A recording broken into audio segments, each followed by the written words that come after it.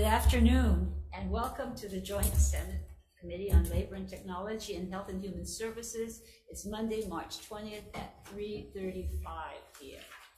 It's a 3 o'clock hearing in conference room 224. I'm Sharon Moriwaki, chair of the committee. With me is Vice Chair Senator Chris Lee and Senator San Buenaventura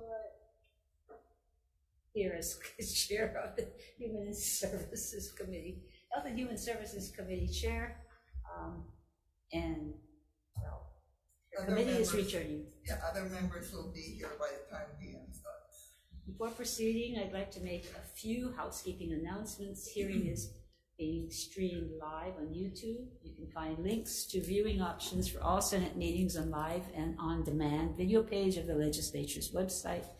In the unlikely event that we encounter major technical difficulties, as we did, we hope not to have any more, then we will reconvene on Wednesday, March 22nd at 3 o'clock in this room, 224.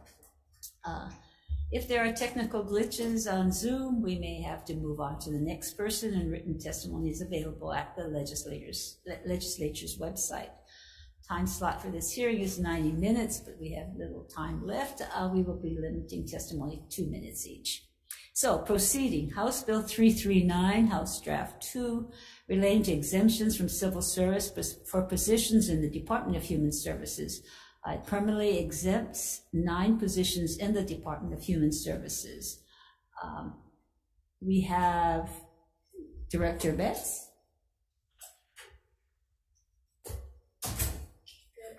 Chairs and Vice Chairs, Kathy Betts, Director for the Department of Human Services. Thank you for hearing this measure, first of all. I would note, you have a written testimony, but I would note that these critical positions are important for the department in times of administration change, for continuity and to retain institutional knowledge within the director's office. We have many new programs that we've been implementing, and these positions are important for that. I'll note that in our testimony, we did request an amendment to effectuate the effective date to be effective upon approval. Thank you very much. We have one written testimony from Jasmine Ramos, individual in support. Is there anyone else on Zoom or in person? Oh, please come forward.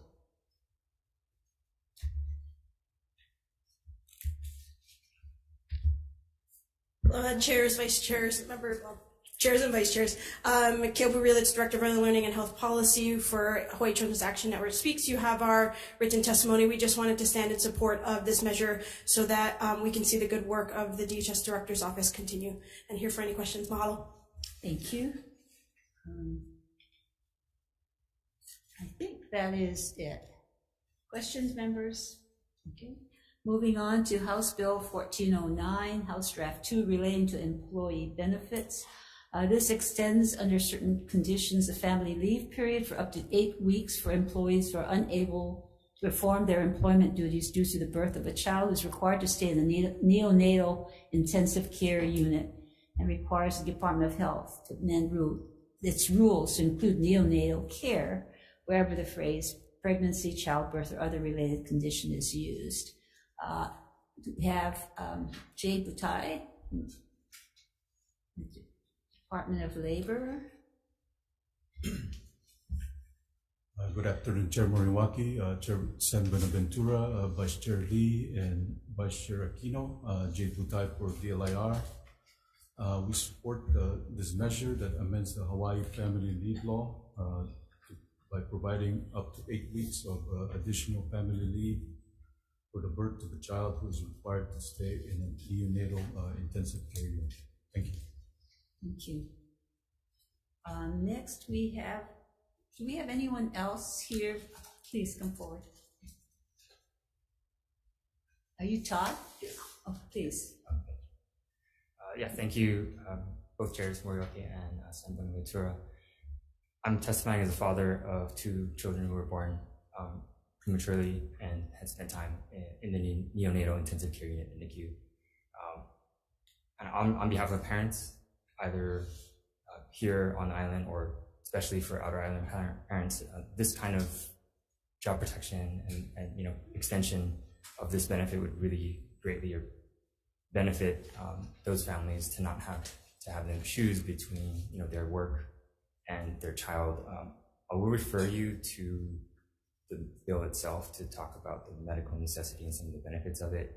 But I do want to highlight one critical aspect of it, which is that why it's needed is that the mother who's going to be there supporting the child through breast milk expression is going to be expressing that breast milk every 2 to 3 hours. And if she stops reading a day to sleep through the night, that can affect her supply, which is directly related to the child's outcome. So it's a really important, benefit to be able to not worry about your job while you're trying to provide that care to the child directly while they're in the NICU. The other thing I would draw your attention to is just implementation of this. In California, for example, FMLA and their equivalent of our family leave law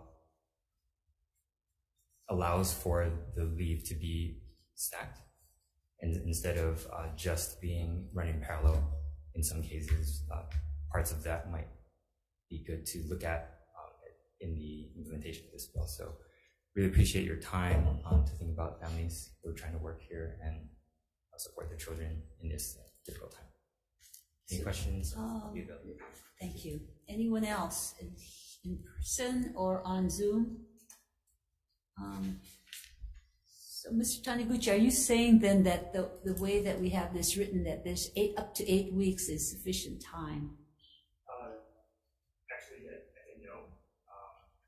For families who have the worst medical situation for their child, it can range from, in my case, or my family's case, it was almost 3 months. And it can go for as long or longer. So that's a much smaller percentage of cases.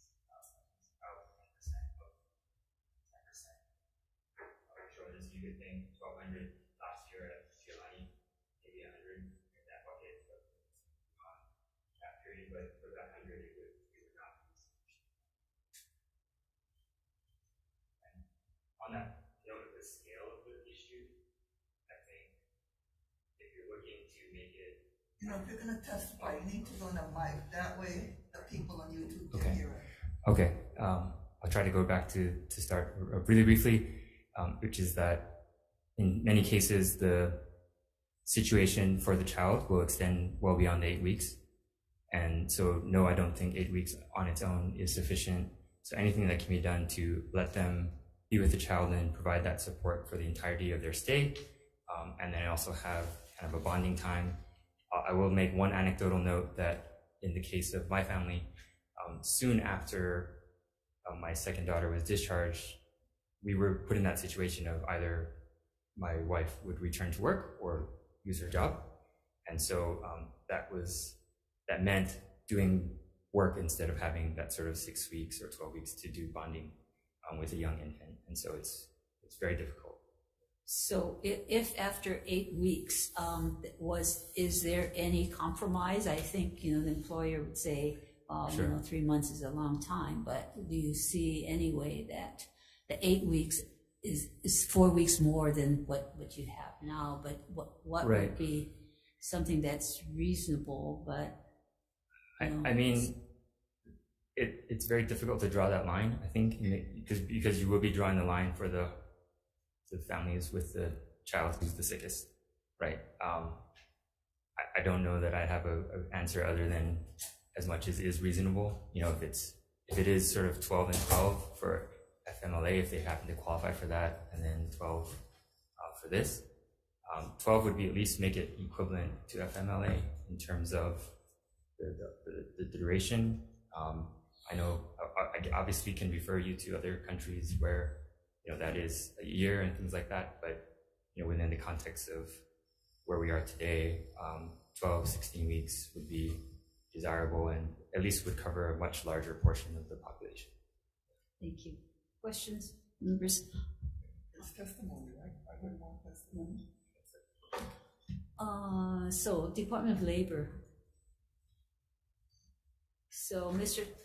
Taniguchi says that he thinks 12 weeks might be more reasonable, and that's according to FLSA. Do you have any comments on that, whether we should go 12 weeks or 8 weeks is what you think is reasonable from the Labor Department perspective? Senator, one of the factors that are being cited for the low labor participation is childcare. A lot of mothers have stopped working because they cannot find affordable childcare. So any way that we can help them, find deal with childcare, I think it will help. So you're saying that we should go up to 12 weeks for neonatal care, because there's also under current law, there's already a 4 weeks of unpaid leave. So if you add the additional 8 weeks, so that's 12 weeks. So you're saying 12 weeks? Yes. Okay, there's 4 weeks now. Okay, thank you. Thank you. Okay. Yeah. Okay, Are we Senator, done with this yes, bill? we are. Okay, thank you very much. I think we just have one written, and that's in support, Yvonne Moore. Okay, so thank you very much. So for moving on to HB 547 relating to early childcare. First up, we have Executive Office on Early Learning and Support, Yuuko Cross.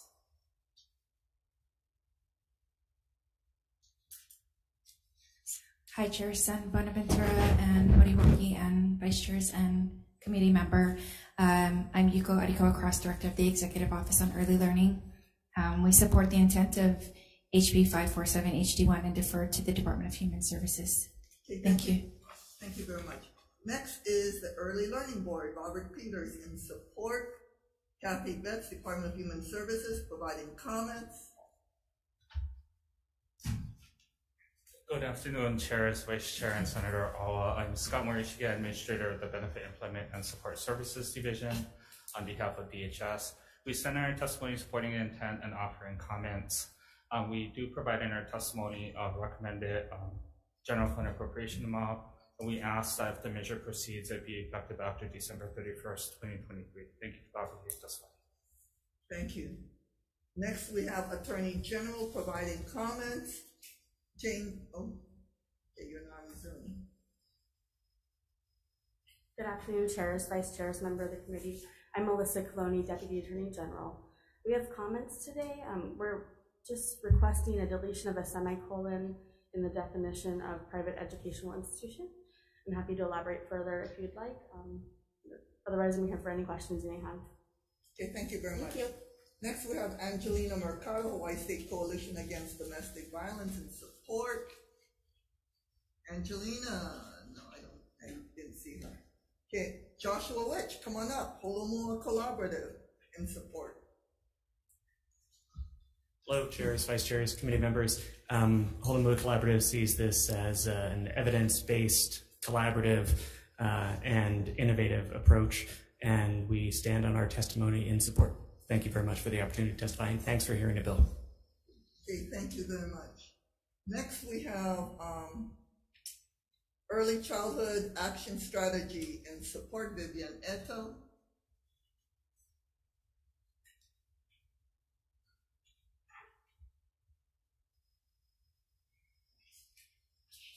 Good afternoon, Chairs, Vice Chairs, and members of the committee. My name is Vivian Eto, and I'm here on behalf of Early Childhood Action Strategy, speaking in strong support of HB 547. You have our written testimony. There are just a few points I wanted to highlight or add. We believe you're well informed of the childcare workforce crisis we are facing and the need to deploy some strategies to prevent the loss of capacity in our childcare and early learning programs, let alone facilitate growth and expansion. According to the most recent National Childcare Workforce Index, financial relief strategies addressing workforce compensation, such as that proposed by this bill, are being implemented by 37 different states. States such as Virginia, Louisiana, and North Carolina, among others, have reported significant differences in turnover and retention as a result of these kinds of programs, in some cases seeing turnover rates cut in half or more. As a smaller sector of our childcare programs, with the lowest paid workforce and most dire staffing challenges and capacity needs, our infant toddler childcare programs provide an ideal opportunity for piloting a wage stipend strategy and shoring up care for our youngest keiki.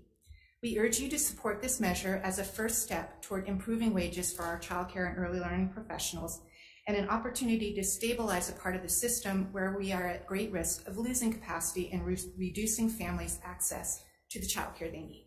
Thank you for the opportunity to testify, and please know I'm available for any questions. Okay. Next, we have Hawaii Children's Action Network Speaks, Keopu Realits in support.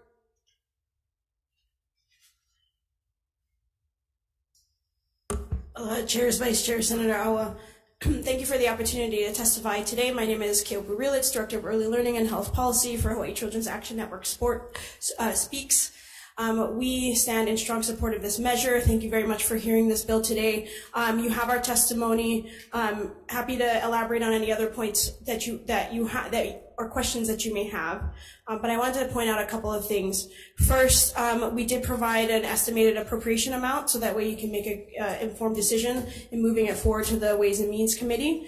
Second, I want to mention that there's been significant attention paid to expanding the early childhood care and education opportunities for families here. And between 2018 and 2020, pre-pandemic, we lost 20% of our workforce. And so if we want to continue to open up classrooms, whether that's in the 0 to 3 range or the 3 to 5 range, we need to start looking at shoring up and retaining the workforce that we have today. So this is one way we think it's, as others have pointed out, is evidence-based. It's worked in other states, and we think it's a good start so that as we start to open up more classrooms in the coming years, we'll be able to actually have the teachers to fill those classrooms. Here to answer any questions. Mahalo again for the opportunity. Okay, thank you very much. Next, we have Michael Galoya's Senior Rainbow Family 808 in support, Diana Boncina, Stepping Stones Academy in support, Josh Feldman of Tory Richard Ltd. in support, Ryan Kusumoto of Patch in support, Brandon Curiso for AIO in support, Megan Fox for Malama Kauai in support, Younghee Overly for AAUW in support, Dennis Lin for HPM in support, Shady Naderi, Little Hoku Montessori Academy in support, Yuli Yonker, Hawaii Gas in support, Michael Pritch of Title Guarantee of Hawaii in support, Moebanu Jameson in support.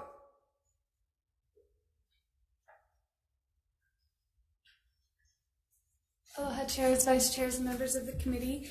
My name is Moebanu Jameson. Thank you for this opportunity to provide testimony on HB 547. Although early childhood education, care and education professionals in Hawaii are in high demand, the number of professionals in this sector has been decreasing significantly over the last 5 years. As a student at University of Hawaii Manoa, I know of a fellow student who received her degree in early childhood education but is currently working a retail job because her job as an early childhood educator was not giving her a livable wage. Her story is not unique, and it is sad to see people with a passion caring for children and infants and toddlers who are so needed in our community are being driven out of their employment to other employment. As a community member, I strongly believe that we should have measures in place that support a healthy, robust early learning system. Taking care of our keiki means we must take care of those who care for them, as we cannot expect them to be able to provide quality care without proper compensation. Thank you for this opportunity to testify. Thank you very much. And I appreciate you folks trying to keep your testimony to 1 minute. I know earlier it's 2 minutes, but we had a 40-minute delay, and there is an upcoming here at 4:30. So if you could keep your testimony to 1 minute, I'd really appreciate that. Okay, next up we have Rhea Esteban in support.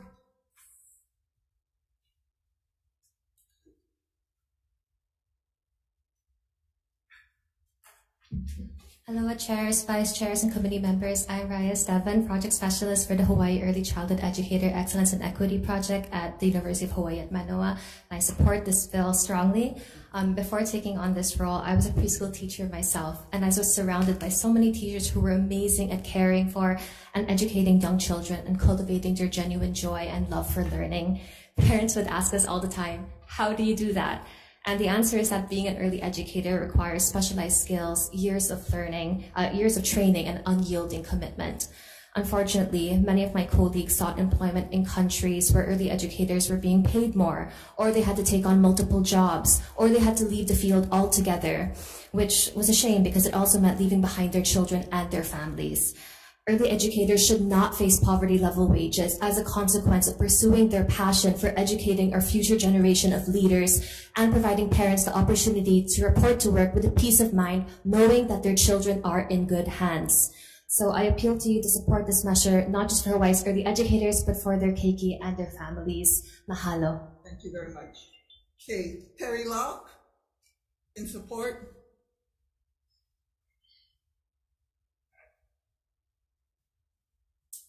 Good afternoon, chairs, vice chairs, and committee members. Yeah, I stand in strong support of this measure. As the Terry Locke at the University of Hawaii College of Education, I run a project called Early Childhood Educator Excellence and Equity Project. This project commissioned the RAND Corporation to do a study on our licensed childcare homes and licensed childcare centers and regulated homes, and it was about wages, benefits, working conditions. We have multiple quotes from childcare workers and teachers who talked about the challenges of working in this field, the field that they love, but they often have had to go get another job in order to compensate for for living. And so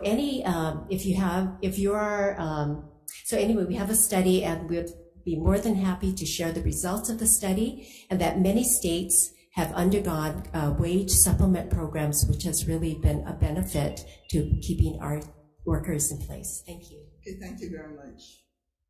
Okay, next we have Kilo in support. Thank you very much. Okay, we have 20 other individuals all in support. Anybody else wishing to testify on HB 547? Members, any questions? Okay, come on up. Hello, Chair, Vice Chairs, Senators. Thank you so much. My name is Malia Suchia. I'm here in testimony in support of HB 547 because I'm not a preschool teacher today because I have kids that need to eat, and it's just not feasible to be a preschool teacher today. I love it. It's my passion. I enjoy it. It brings me joy. It doesn't pay the bills. My aide, my assistants, my director, everybody's left. Everybody that I know who loves this industry has left this industry. And now I have a 2-year-old, and he's on a waiting list that takes 2 years. It costs about $2,000 for him to go to school, and there's no teachers to teach it, even if the payment was payable. And so I really implore you to really consider passing this bill. It's been evidenced to be successful in a number of other states. I know my time is nearly up, but and then I have a 17-year-old who is not even considering staying in Hawaii because he can't have kids here, because he can't raise young children here. And so again, I support HB 547, and I please hope that you will continue to move it along. Okay, thank you very much. Okay, anybody else wishing to testify on HB 547? One more. Thank you, chairs and vice chairs and committee members. I'm strongly in support. I'm Jeff Bach, Jeff Bach. I am a director of UHMCC at the University of Hawaii. We cannot open an infant slots because we simply don't have the people to be able to do it. They don't want to do it because they can make more money at Starbucks, and then they have to get trained, and then they have to play with diapers and clean and those kinds of things. It's actually easier to work in the retail. It's easier to work at Starbucks than it is to work with us. We need the support. We need the subsidy in order to stabilize what we're doing and move it forward. Thank you very much. Anybody else wishing to testify on HB 547? Okay, seeing none. Members, any questions? Okay, seeing none. Next up, moving on, HB 777, which is relating to background checks.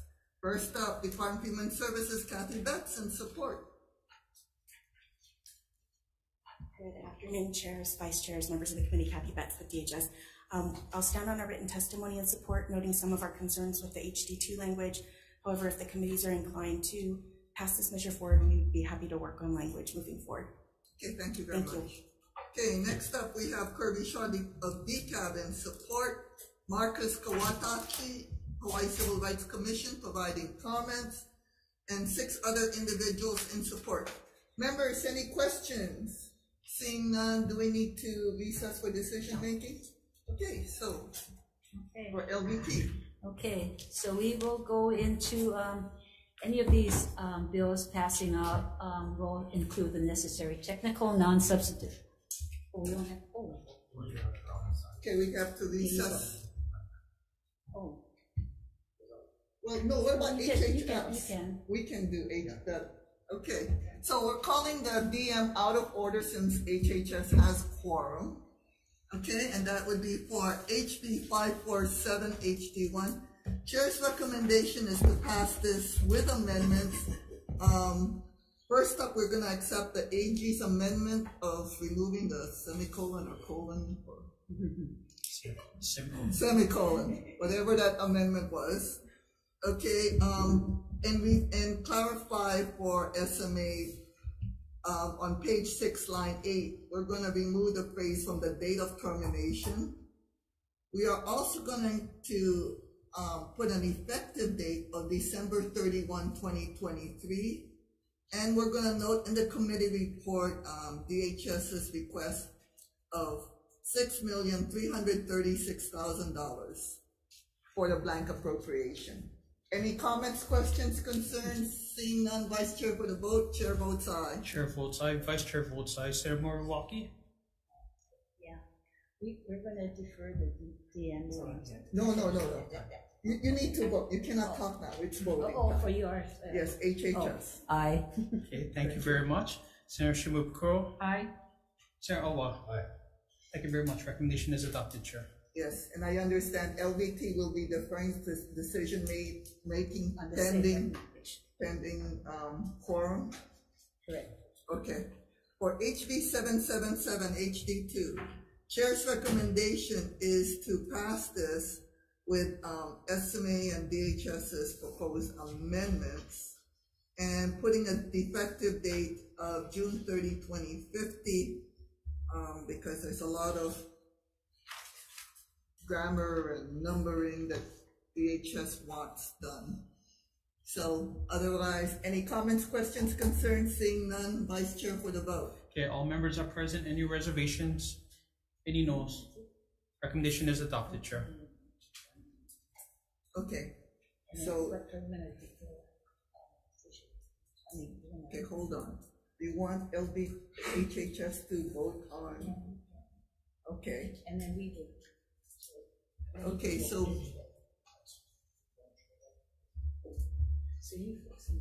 But then you have to tell us what your commended.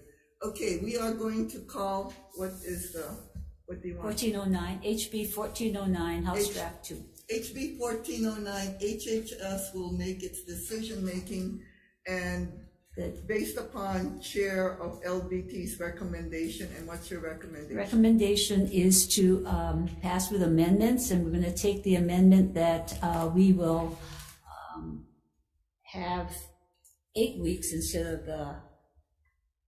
That's not an amendment, that's the current law. I'm sorry, we're going to go up to 12 weeks instead of the 8 weeks in the current draft. In section 2, subsection E on page 5, and we will continue to defect the date. I don't agree with that because there's already 4 weeks in there, and we don't have the insurance. So no, we need to do a recess. Okay, sorry. Recess.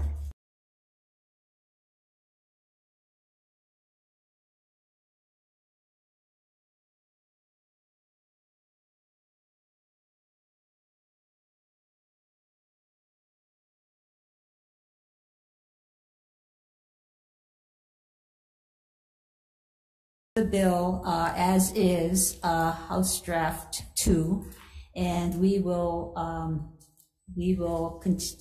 also go with a defect date of June 30, 32. Okay, so we will defer our decision. Okay, so for Health, Human Services. Okay, yes. We have quorum. Oh, we have quorum. Okay, there you go. So we'll go ahead and vote on that. So this is HB 1409, House Draft 2. Chair votes aye with recommendations to amend. Thank you. Voting on HB 1409, recommendation is to pass with amendments. Chair and Vice Chair vote aye. Senator Ihara and Keith Agron excused. Senator Favela? Chair, your recommendation is adopted. So for Health and Human Services, same recommendation. Chair votes aye. Vice Chair for the vote. Okay. Noting everyone is present, any reservations, any noes? Recommendation is adopted, Chair. But I'm going to go back to House Bill 339, House Draft 2, regarding exemptions for civil service for positions in the Department of Human Services, with the recommended amendments that we discussed earlier. Chair votes aye. Voting on HB 339, recommendation is passed with amendments. Noting Senators Ihara and Keith Agron excused. Are there any reservations or noes? If not, recommendation is adopted. Okay. Senator, Yes. Yeah, we'll go to yours. Yeah. So for Health and Human Services, same recommendation. Vice Chair for the vote. Okay, all members are present. Any reservations? Any noes? Recommendation is adopted, Chair. Okay. So for, you gotta vote for 547. Yeah, but we already voted. Okay. Okay, so now for House Bill 547, House Draft 1, relating to early child care with amendments from the Health and Human Services Committee. Chair votes aye. Voting on HB 547, recommendation to pass with amendments noting excused absence of Senators Ihara and Keith Agron. Are there any reservations or noes? If not, recommendation is adopted. Same thing. Okay. So for House Bill 777, House Draft 2, relating to background checks, same amendments as Health and Human Services Committee. Chair votes aye. Voting on HB 777, recommendation to pass with amendments noting excused absence of Senators Ihara and Keith Agron. Are there any reservations or noes? If not, recommendation is adopted. We're adjourned. Thank you. Thank you.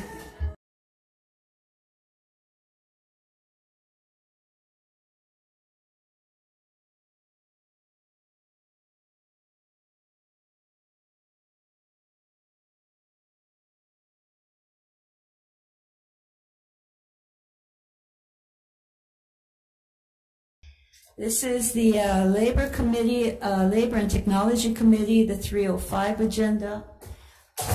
We are going, since you all know the protocol here on testifying, we're going to go straight into SCR 120, which is requesting the Department of Labor and Industrial Relations to collect data relating to the development of an information technology workforce in Hawaii, evaluate the collected data, and develop a strategy to provide better information technology training.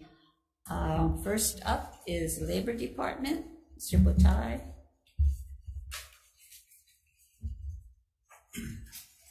Aloha, Chair Moriwaki, Vice Chair Lee, and Senator Favela, Jade Butai for DLIR. We stand on our testimony in support of the intent and offers comments on this measure to collect and evaluate data and develop a strategy to provide better information technology training.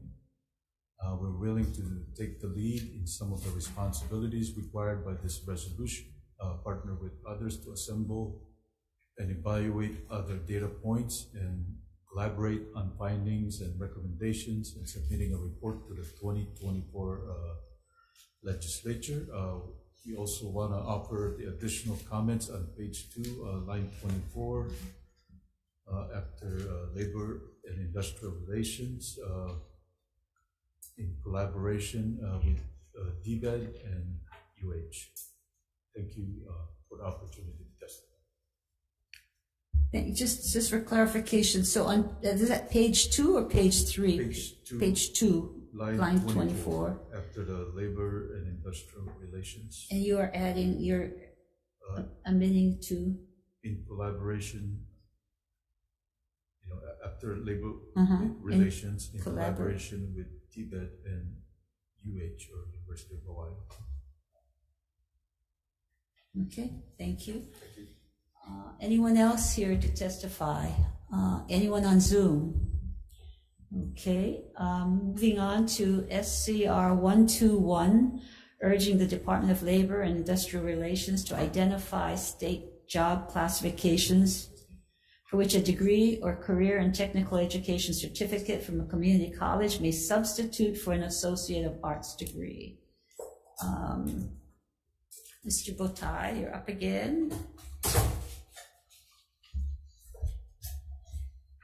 Thank you, Chair. We stand on our testimony in support of this measure and will work with others to identify state job classifications for which a degree or career and technical education certificate from the community college may substitute for an Associate of Arts degree. Thank you.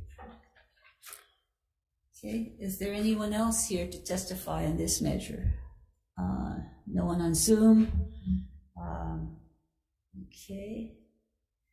Last resolution is SCR 208 and SR 148, requesting the Department of Labor and Industrial Relations to provide and produce updated actuarial studies regarding the lifespan probabilities of surviving dependent beneficiaries for the purpose of applying Hawaii's workers' compensation law. I think you're up again, Chair Butai. Oh, you had a question? Okay. Okay. Aloha, Chair. J. Butai for DLIR. We stand on our testimony in support of this measure to research and obtain updated data for the purpose of assessing appropriate benefit amounts to surviving dependent beneficiaries. I would like to note that we will require funding to procure a contract to fulfill these obligations and 6 additional time to present the findings. So how much funding have you estimated what it would cost to do a study such as this? Let me, if you don't mind, Chair, I would like to invite Joanne Bidinhart. She's our Administrator for Disability Compensation Division.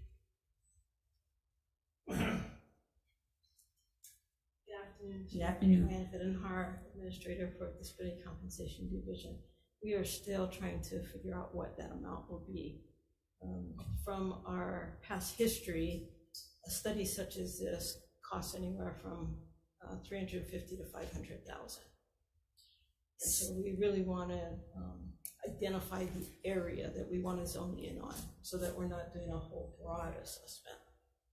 So there's nothing that you could do currently without any funding for this? Correct. Okay. All right, thank you. Thank you. We're going to stay there. I have a follow-up question on that. Okay. Oh.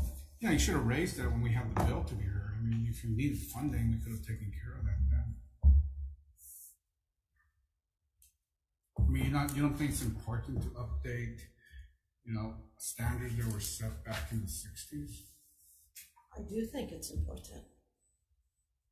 I think that the building. Well, I want to hear it from the director. Okay. I mean, he's the one that's up for confirmation, right? Yes. No, I do think it's important, Chair. I mean, yeah, you said it in the 60s, so I think, the more information we can get, the better for the program. And there are no resources in the department that could accommodate something like this? No, we don't have not for that amount. Okay, that's your position?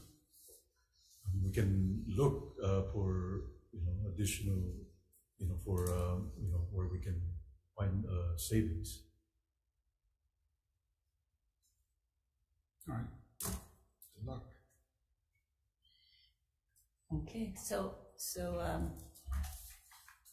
you have no capacity to do this in your department, or because we did have the bill that Senator Keith Agron said previously, and this was not brought up so that we could in fact add it to the bill that was before us, because resolutions don't carry money. But if you have at least some started in terms of your capacity of putting together what you might need, you don't have that as well. I mean, we can look for there's always some look at some savings, some with our existing.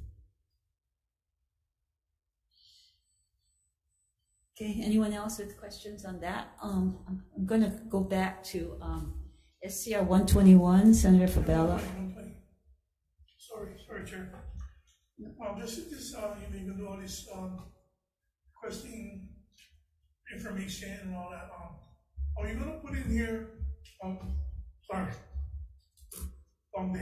Anyway, putting in here that I don't see any kind of study or any kind of information that asking these departments to help you out with the minimum wage tax credit, because previously in here we had no complaints to the Department of Labor. But I asked the industry and I asked a lot of people whose minimum wage are getting benefits. They don't know how. Sorry. They don't know how to get in touch or whatever. So are you gonna try to implement that within this information technology workforce? Because there is nothing right now to as far as they know, or any kind of educational program to find out how to put in a complaint or recommendation that they feel that, like right now, Zippies are charging kitchen charge, and the waitresses and waiters are still getting penalized. So is there any way you can implement that going forward into this?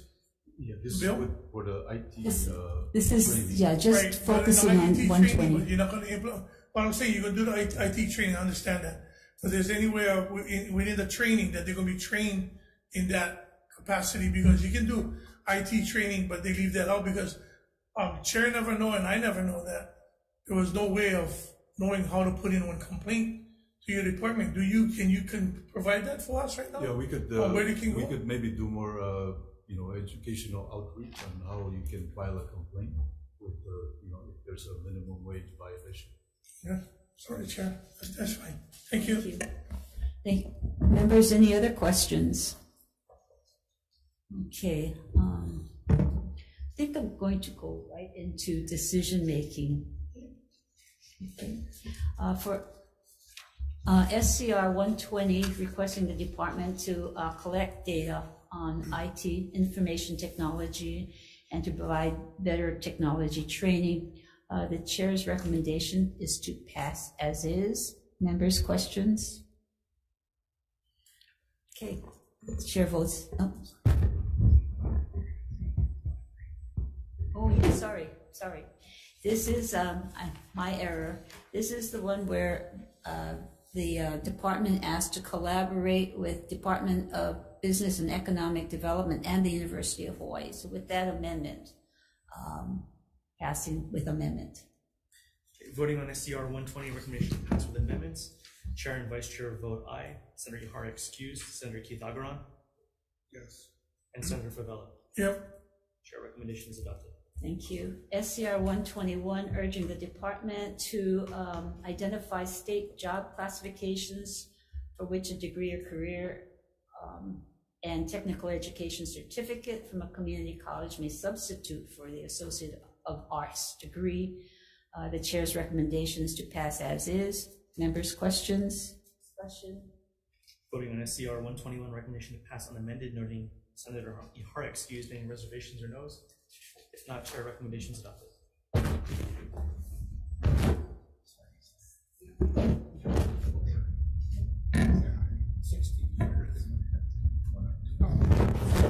And pass with amendments with technical amendments. Sorry, I've been corrected on the last measure. For SCR 208 and so let's retake the vote on SCR 121 on the job classifications for career and technical education. We are passing that with amendments, with technical amendments. Chair votes aye. Thanks. Noting excused absence of Senator Ihara, are there any reservations or noes? If not, the recommendation is adopted. Okay, so for SCR 208 and SR 148, requesting the department to produce updated actuarial studies regarding lifespan probabilities. The chair's recommendation is to pass both SCR 208 and SR 148 with amendment that the department work on this during the interim so that we can, in fact, have a study on updating the workers' compensation law. The chair's recommendation is to pass with amendments, with technical amendments as well. Voting on SCR 208 and SR 148, noting Senator Ihara excused. Are there any reservations or no's? If not, recommendations adopted. Okay, and with that, the business is concluded. This hearing is adjourned. Thank you.